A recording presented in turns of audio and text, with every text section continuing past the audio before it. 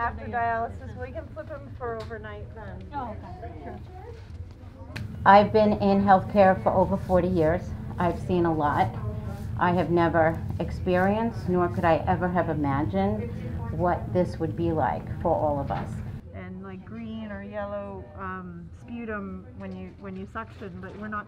Hopefully it won't be much longer until we can all breathe a sigh of relief that we're through it for ourselves, our community, and for the world.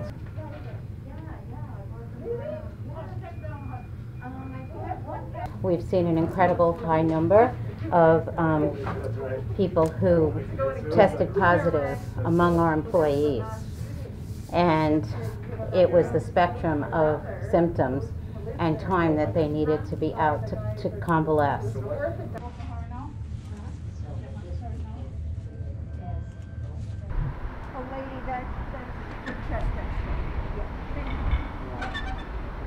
Because it's going to help keep his lungs open.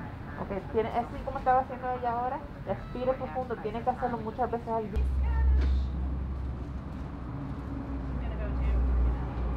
You're witnessing our walk-in tent where we can interview patients and decide if they need to be screened for COVID-19.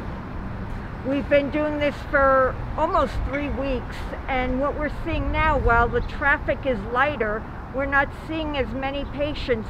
They do seem to be symptomatic for a longer period of time at this point. So we're becoming more and more concerned about the acuity, about them possibly having pneumonia.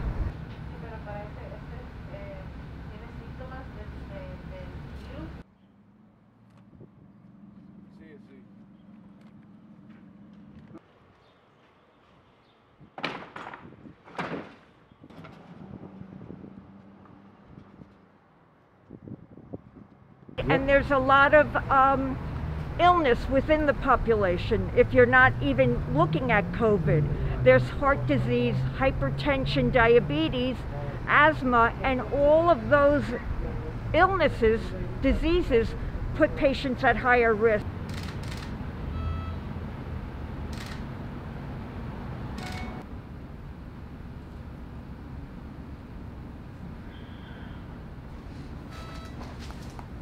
They did a chest X-ray.